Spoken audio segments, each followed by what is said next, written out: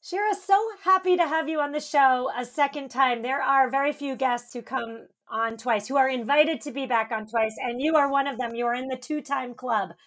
Oh, I'm so honored. Thank you for having me again. I'm thrilled to be here. Well, last time you were on the show, I believe it was about a year and a half ago. So tell us, what have you been up to?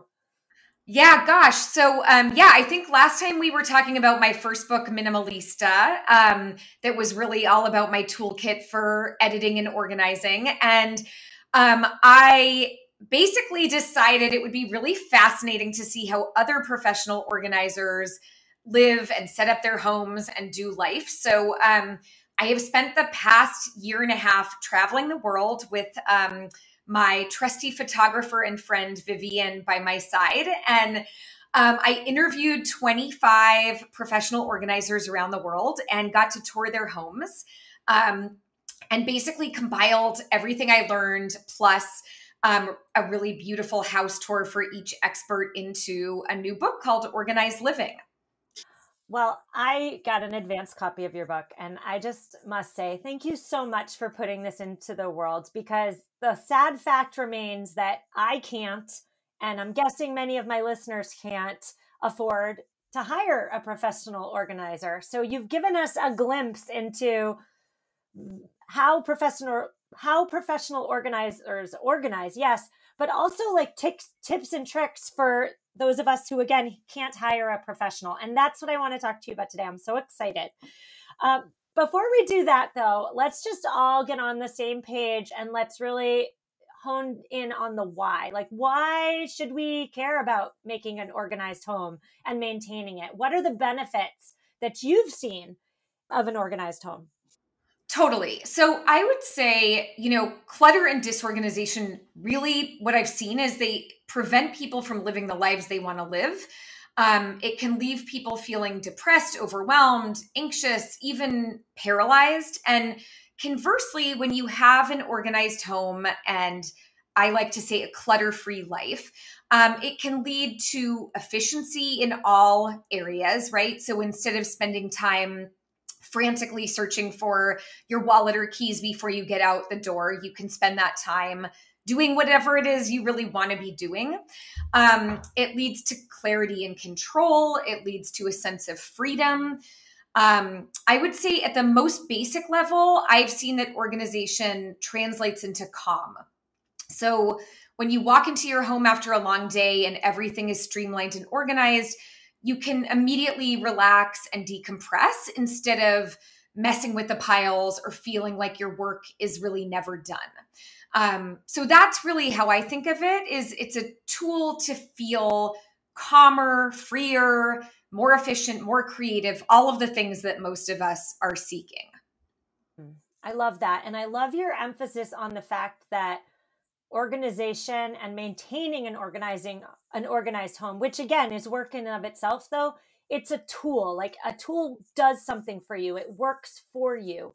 And I think that's important for those of us listening who do not have personalities that would be like organized. Like, the organization is hard for them, right? It's a tool to help you find that peace, find that calm, find that more time, let's say.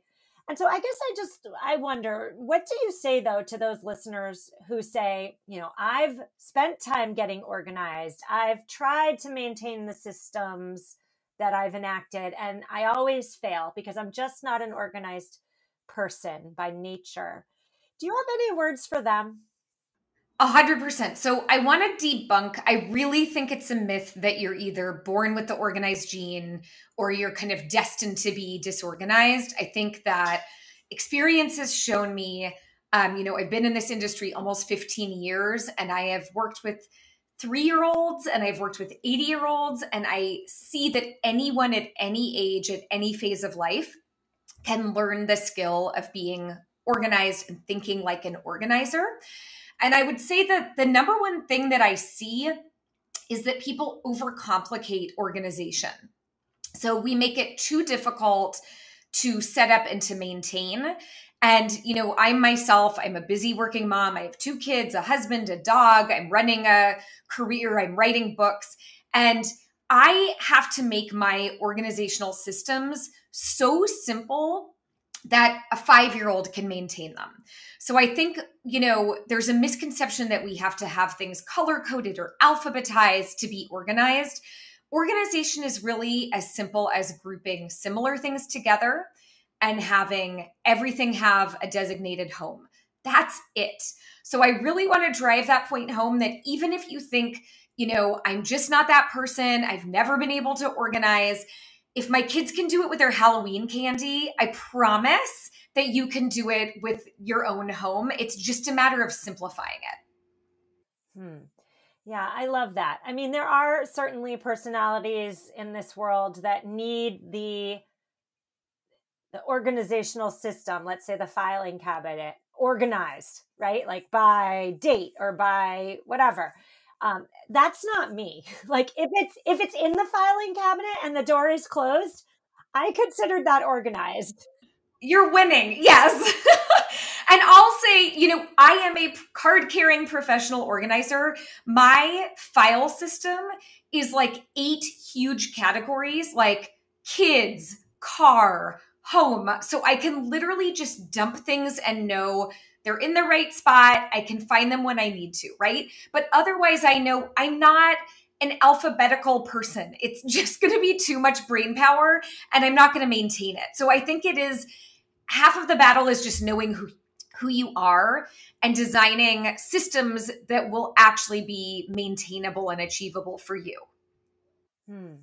And if I can just add to that, it's also about sticking with it. Like if you if your home is an unorganized or disorganized, I believe the word is, if your home is a disorganized mess and you spend all this time on the upfront, like setting up the systems, and then you don't maintain them, it's very likely that you'll feel like, oh, I put in all this effort and what was the point, right? But it's like with any new habit or new lifestyle change, you got to stick with it for a while, a couple months, maybe a year, to see to let the benefits shine into your life. Like with exercise, right? Like if you exercise for a week and then you're like, I still have this body, I'm still fatigued, I still can't go up the stairs. Like you gotta keep doing it. It's the consistency. It is 100%. I mean, you're right. Like anything, you could have the most brilliant system set up, but if you don't practice good habits, any system will fall flat. So I think it's figuring out ways to make it easy and to make it even, dare I say, fun. Like when I had really young kids, my girls are teenagers now, everything was like, get it in the basket, right? Like we would have big open bins and big vessels where they could just literally dump their stuff when it was time to clean up. So instead of it feeling like this arduous task, it could be a game. So any opportunity you have to make things like a plop or a dump instead of a really meticulous system that's going to hurt your brain, I say like make it as easy and fun as you possibly can for yourself. Yeah, and when you feel those benefits that you aptly listed for us, like really revel in them. I remember when you were back here on the show the first time, we were talking about entryways, and you had made a point that many of us who have dogs, we need our dog leash in the entryway, but dog leashes and poop bags are not attractive. So why not put them in a basket and then hang the basket on the hook? Easy. Like how easy is that? And so I actually did that because I have a dog and my dog leash is not cute. And so now when I look at the basket that contains the ball, the leash, the poop bags, and whatever else dog paraphernalia I have, I take a minute and I think to myself, this is so nice. It's organized and it's aesthetically pleasing. Like let's bask in that for a minute. So I say all that to the disorganized people listening. Like when you feel and experience a benefit of being organized, like allow that to wash over you because that will inform your future decisions. I could not agree more. And I think so much of my work is just about tiny wins and having those tiny wins compound. So instead of feeling like you have to organize your entire home to be successful, you could literally set up one mini system like you did. Like, I'm going to throw my dog stuff in a basket and now I've organized something, or I'm going to knock out a single drawer that drives me crazy that I don't like seeing every morning. Like, my bathroom drawer or my junk drawer.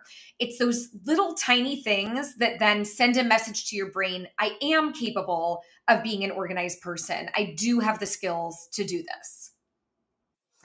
Well, Shira, you have so many tips in your new book, Organized Living, and we're just going to talk about a couple of them today, like what professional organizers do when they come into a home, what they do in their own homes.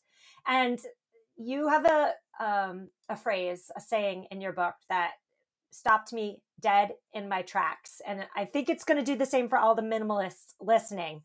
And the quote is, "Don't shop for a mansion if you live in a cottage." Mic drop. What does this mean, and how do professional organizers use this saying in the organizing world? Yes. Well, I first have to give credit to the organizer who told me that saying. So Ryan from Home and Sort, who's also an organizer based in California, said that to me. And it also struck me that, like, yes, this is the problem that so many people have, is this sense of shopping for the home that they really don't have, instead of embracing their circumstances and working to better or elevate what they've got. So, as a card carrying minimalist myself in a small home, I have to stop myself when I see, like, say, a massive sectional that I love, but I'm like, where does that actually go in my tiny bungalow? It's not practical. It doesn't make sense, right? So I think it's kind of a practice of learning how to appreciate things without necessarily buying them or bringing them into your home. And before you make the decision to pull the trigger on buying something, to actually look around at your environment and say, does this have a place? Does this make sense? Do I already have something that does this same thing or has the same functionality? And it's just about intentionality and really thinking about, what are my given circumstances and how can I do the best that I can with those, instead of living in this kind of dream world of, living in a castle when really you're in a studio. Yeah. Your answer there makes me think about an article I just read. I'll link to it in the show notes, listeners. It was in the Washington Post, and it was detailing a new study that came out. And it basically looked at people who watched a lot of HGTV. And they found that the people who watch a lot of HGTV have ideas about their own homes, that their own homes are boring. That's a quote from the study. And watching too much HGTV makes them, quote, sad. And so I think that relates to your answer there, in that you can appreciate a big sectional. You can appreciate what they're doing on HGTV without having to then take the extra step of saying, like, oh, I need this, or I need that kitchen on HGTV, or I need this sectional, right? You can appreciate from afar. Is that what you're saying? Totally. And I think, like, I have this funny little hobby I call browsing without buying, where I will go to, I love style and I love design. I don't actually love shopping, but I love getting inspiration. So I will go to a boutique and I will see beautiful clothes, and I'll go back to my closet and see, how can I curate an outfit that's like what I just saw, but without buying a thing, right?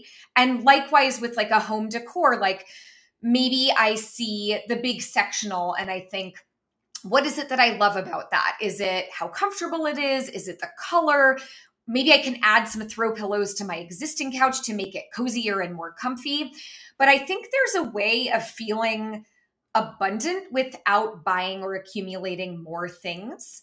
And that practice has been so kind of liberating for me, to feel like I don't have to buy a thing to be able to switch up my home, elevate my space. So much of that is just getting creative, playing around with new pairings.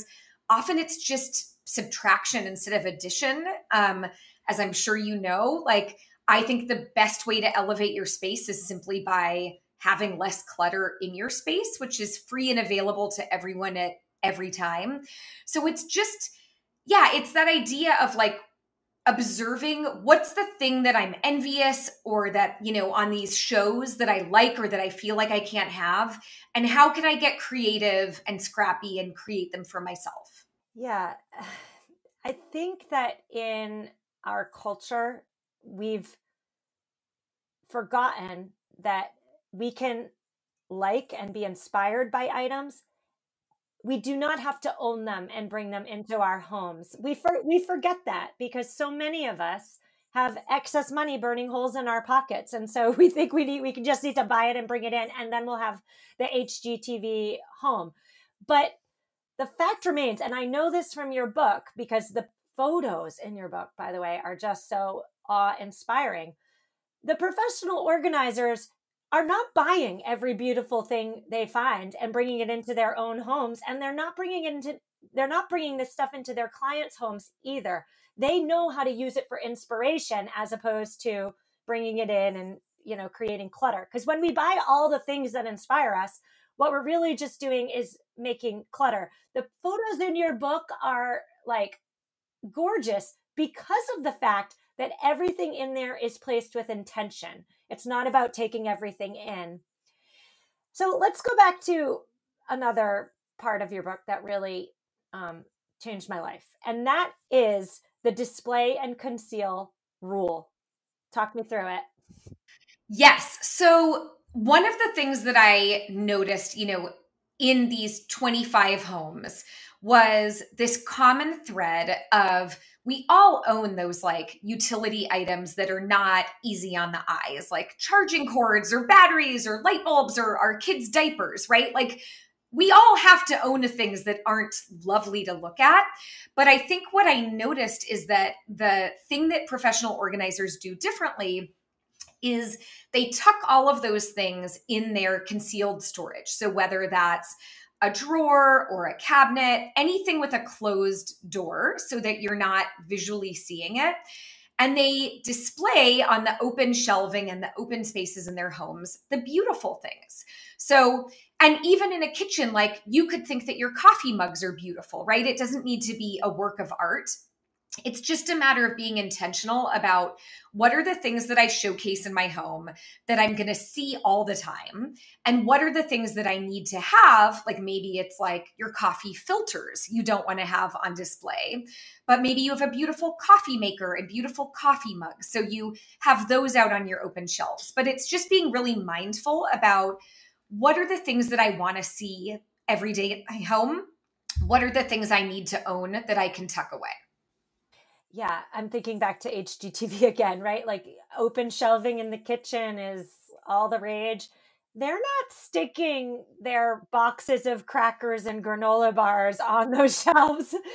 They're putting their really beautiful dishes, which are art display pieces in their own right. They're also functional. This isn't rocket science, but I don't know that people think about it, right? When we're deciding what to display the pretty stuff. Display your mugs. Don't display the coffee pods or display the basket and not the dog leash. Like, not rocket science, but most of us are so caught up in the day to day that we don't even, think about that. So thank you.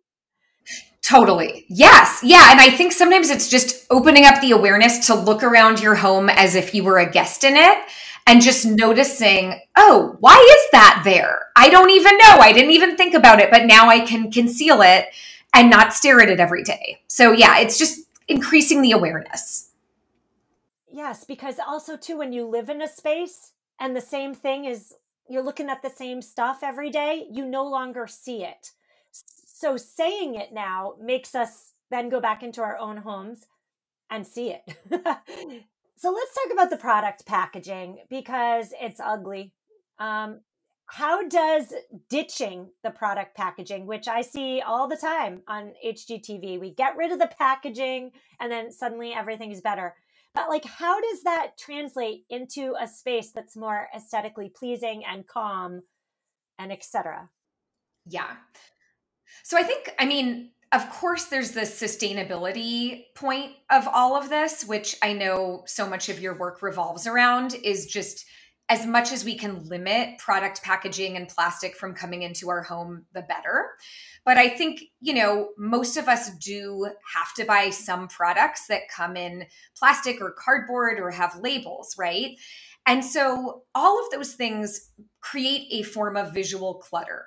And everything in our home, our brain needs to process as visual information. So the more you can strip away that packaging, the labeling, the logos, and create cohesive storage, it will be soothing and pleasing to the brain.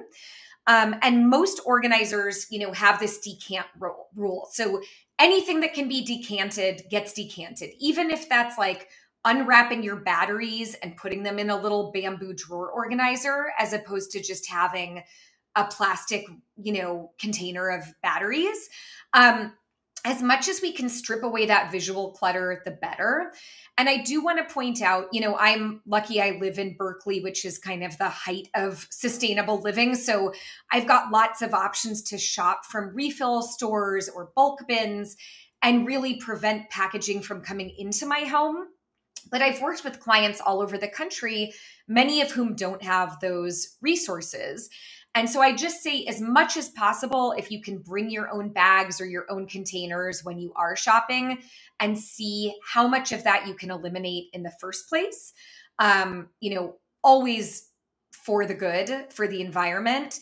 And then once you're home and you have whatever you have in terms of packaging, the first thing every organizer does is they just rip off the plastic, rip off the, cardboard, ditch all packaging. And ideally, you're decanting into something that's also sustainably made, like a glass container, or, I've mentioned bamboo drawer organizers, but avoiding more plastic, more labels, more packaging. So I thank you for mentioning the see what you can buy without packaging to begin with, so we're not just ripping it off and throwing it in the trash. I appreciate you mentioning that. I do have a question though with regard to, you mentioned batteries, let's say. Like, do you, so for me, batteries go in a drawer. And I mentioned at the outset, I don't really care what's happening in the drawers as long as it's out of my sight. Is there a benefit, in your opinion, to taking off the battery packaging and putting it in a bamboo, whatever, drawer organizer that you purchased? Like, is there a significant benefit, or is the benefit to your health and wellness and well-being negligible, in your opinion? So this is such a good question. And I think the answer is it's different for everyone, right? Like, I am a person who's so sensitive to my environment that if I open a drawer and the batteries are out of packaging and lined up in a nice row in a bamboo drawer organizer, it honestly boosts my mood and makes me happy. There are so many other people who are like, that's the craziest thing I've ever heard, including my husband, right? He just doesn't care. It wouldn't be a game changer for him. And so I never want to put pressure on people to do organizing in a prescriptive way, because the truth is, organizing is about optimizing your life. And everyone has a different idea of what that means. So if you can dump all your batteries in a drawer, close the drawer, know where your batteries are, and sleep well at night, kudos. Like, there is no reason to purchase any products. But so many of my clients come to me because they say, I'm really sensitive to my environment. I look at these pictures and I want it, but I don't know how to get it. If you're especially sensitive to things like that, then there are all of these easy hacks, like simply removing the packaging of your batteries. And you don't have to go buy anything. You could use an iPhone box, which is super sturdy and resilient, right? And you don't have to spend a dime, but you can repurpose things like a Tupperware container or an iPhone box to create your own drawer dividers, ditch the packaging, and get a streamlined look. Got it. I appreciate that answer. And I think it does depend on the person, right? I will say, as somebody who says I don't care about my batteries and packages, the leash in the basket has really improved my life. So maybe we got to try it. Yeah. Yeah, it really is about customizing. And when I first meet with an organizing client, I will say to them, like, what are you after? Are you wanting like a Pinterest perfect pantry, or are you wanting to be able to find your cereal? And people can usually self identify, and there's no judgment either way, right? It's about determining what's the thing that you want that will feel best for you. And, often because I live in the San Francisco Bay Area and people are really more driven by sustainability than anything else, buying products to put things in when you don't need to, is not optimal for many of my clients. So it's really about asking yourself those questions. What do I need? What do I crave? What's going to optimize and simplify my life? Well, there's little videos. I'm so not social media savvy, but what are they called? Reels.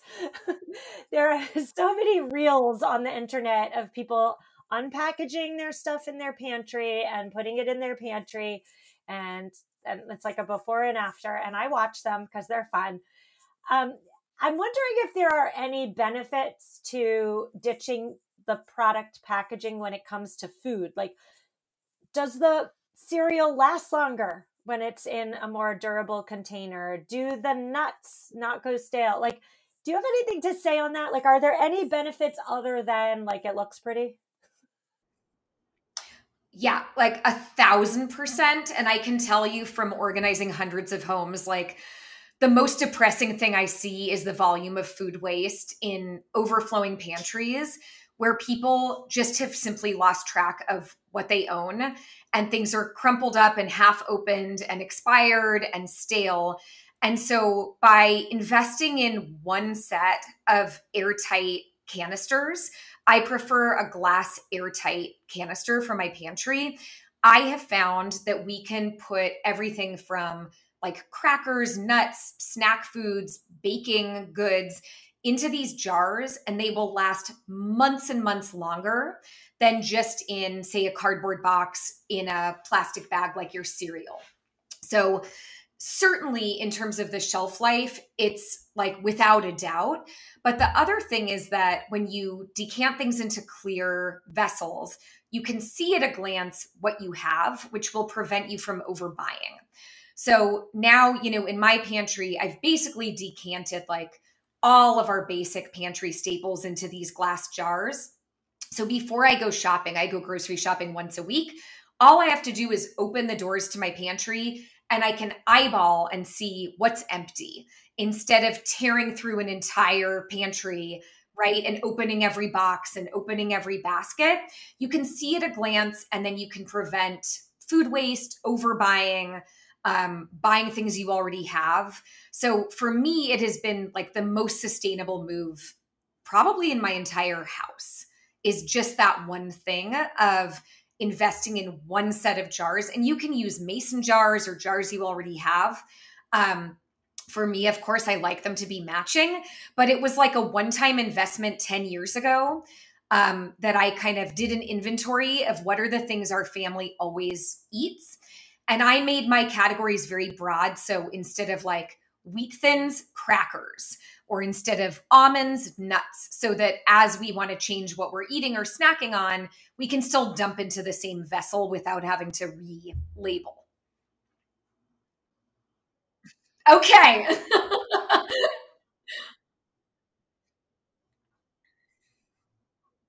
Okay, you've convinced me just for the fact of not wasting food alone. I mean, if you think about food packaging, it's there to ensure that the food is um, fresh when it gets to our house. The company no longer cares. The corporation no longer cares what happens once it's in our house if it goes stale. And so I hear what you're saying there. I mean, for me personally, like I love the mason jars, especially for snackables. Like nuts is a big one. You just stick it in a wide mouth mason jar. I can see it. I can see when we're low without me having to open everything and shake it. But this is a very practical question, Shira. This is like, are you ready? So let's talk about cereal. Let's say you buy, I don't know, some sort of flakes. We'll call it sustainable minimalist flakes. We're just making up a cereal. And everybody loves it in your house. You buy it every week. But you see that you still have a third of sustainable minimalist flakes in your clear container. What do you do with the new box? Do you put it on top? Like, what do you do? Okay. I've got an answer. I feel like this is actually one of my most asked questions. What do you do with the leftover bits, right? If you're decanting. So you either eat them, if it's like a little bit, like as I'm decanting, if there's like a handful of something, I will pop it in my mouth. Not always the best solution. If you have a third of, or a sizable amount, you ditch the box. So say it's cereal, you'll ditch the box. Now you already have like a much smaller thing. You roll it up and use like a little chip clip or a binder clip, anything that you have. And I just tuck it behind that vessel so that I can refill from it.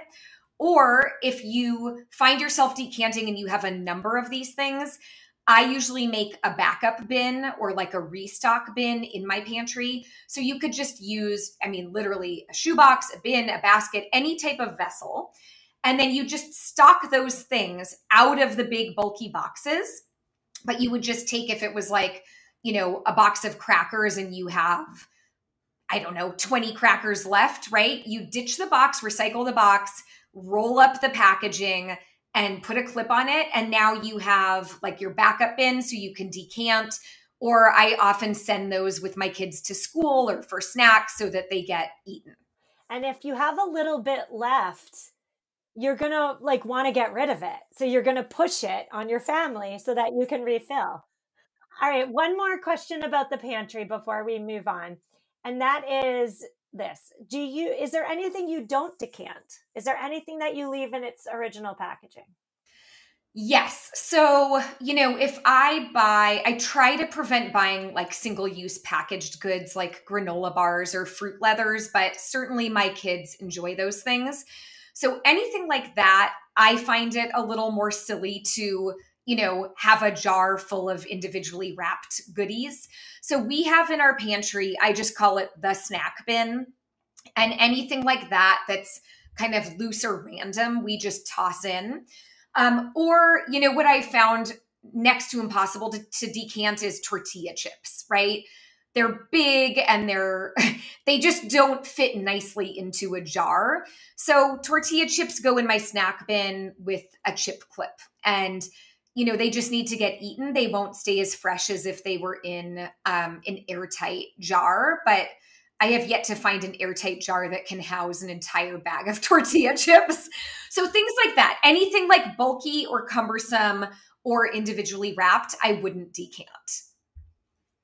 All right. So I'm on board. I'm going to do this. I will report back, listeners. We'll see how it goes. I'm all for reducing food waste because I feel like stuff gets lost, just like it gets lost in the fridge, it gets lost in the pantry. And who wants to spend more money replacing stuff that we already have, we just forgot about? Right. And you don't have to have an entire supermarket in your home. I think people forget that. And I think, honestly, in the post-COVID world, there is a greater sense of scarcity around food and paper goods and kind of, stocking up on all of that just in case. But I can tell you, like, even through the worst part of the pandemic, like we had like a handful of rolls of toilet paper and like we were okay. So I think it's getting out of that mentality of like, I've gotta, get everything around me for comfort, and trusting that there will be enough that you can find what you need, that, stores will always be replenishing, and you just don't need to have 1,000 bags of chips. You can have one. Hopefully this pandemic is in our rear view mirror, and we can also leave these habits that we adopted during the pandemic, like buying an awful lot and hoarding stuff and filling our homes full of stuff. Hopefully we can leave that in the rear view mirror as well. I hope so. Yeah, no, I really do. And I'm not trying to advise people on, not doing what they think is best for their family, but I do just want to say, when that was happening and people were kind of, in my opinion, really overbuying and overstocking up, it took away resources from people that then couldn't find those things. And so I think it's almost, I feel like a responsibility for all of us to just buy what we need, because then there will be enough resources to go around. All right. So before we say goodbye, Shira, I have one more question that I need your insight on. And that is with regard to the neglected spaces in our homes. What are the traditionally neglected spaces that most of us have? And how can we elevate them? Yeah, so I would say, one of the things, traveling around and meeting all of these organizers and getting to poke around their homes and be super nosy is some of the areas that really surprised me that I thought even in my own home I've never paid attention to were under the kitchen sink. Like that's typically an area that's really neglected because nobody sees it and we just kind of like shove our cleaning products or sponges or gloves or old random things. And some of these organizers who you'll see in the book literally made it like a work of art under their sink. And I just thought, how lovely to elevate something as mundane as doing the dishes or cleaning up and kind of treat yourself to a beautifully curated space where you just have what you need and it's organized and it's lovely and it's not piled or dumped in a haphazard way. So I would say under the kitchen sink was a big one. Under the bathroom sink or the medicine cabinet is another one where there's a lot of dumping and shoving, where you just think, who cares? No one's going to see it. But the truth is, you're going to see it and you're an important person. And so I think looking at and questioning what are the areas that I engage with every day that irrespective of if anyone else comes over and sees it, I assume most people aren't snooping through your drawers. But just for you, just for your own well-being and mental health, to wake up and have a beautiful nightstand that doesn't have trash or old coffee mugs or yesterday's mail on it. Those are some of the spaces that I always love to help people elevate because it feels like a treat and a form of self-care. And I think really perpetuates the notion that like you're important, your home is important. And it's an easy way to boost your mental health without spending a lot of time or money. I love that because we're worthy and we deserve those little spaces just for us, even if nobody's going to see them. Something that I talk about a lot on this show is, the external living versus the internal living. And so for me, generally, it started out as having a minimalist, organized home was about other people, so that other people came over and my house was, pristine and nice, and I didn't have to run around cleaning up my home when I had people over. And so I'm saying this all out loud because I'm thinking about how, traditionally I don't care what's going on under the sink because nobody's going to see it. But you're right, I'm going to see it. So it's not about making a home organized and minimalist or whatever adjective we want to use for other people. It's for the liver. It's for me. And I think that's a really powerful shift because it's not about externally living to impress other people. It's about making our lives better, improving our own day to day life. And so I'm going to think about that. What little spaces in my home do I use every day that I can tidy up and organize just for me, even if nobody else sees it? Not my kids, not my husband, not my dog, just me. I love that. I'm so glad. Yeah, I think it's like a little treat you can give yourself. When you open up your nightstand drawer and you just have your journal and your favorite pen or, the book that you're loving or reading, it's like nobody else, it's not for anybody else, it's for you. So I think I want to prompt your listeners to do the same, to kind of think about what's one tiny space. It could even be as micro as like your purse or your wallet, and just making that more lovely to look at and intentional. But it has nothing to do with anyone else. It doesn't matter what anyone else thinks. It's really about treating yourself with that care and that mindfulness. Yeah, it's self care. Absolutely. Shira, tell us about Organized Living. It comes out on October 3rd. What else can we find in it? Where can we find it? Give us all the details.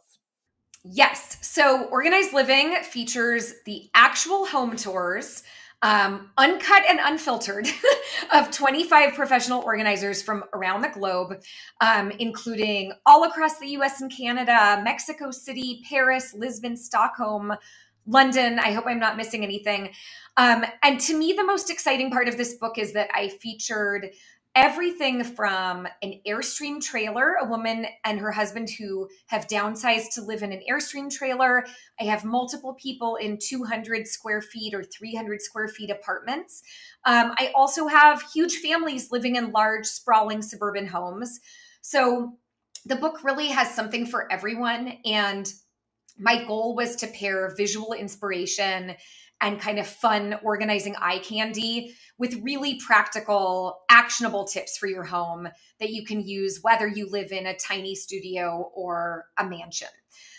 So that's the goal, is something for everyone and real practical tips that you can use whether you're in a tiny space or a huge space, whether you're a minimalist or a maximalist or anything in between. Well, just bringing this back to kind of where we started, and I was talking about HGTV and etc. I love that your book marries the eye candy inspiration with the practical tips so that we can bring those ideas and inspiration into whatever we live in, whether it's the cottage, whether it's the tiny home, whatever it is, there's something for everybody. Thank you so much, Shira, for coming on the show a second time. We're going to have to make it a third when your next book comes out. Oh, yay. Thank you so much. It's such a pleasure. And always, I could talk to you all day.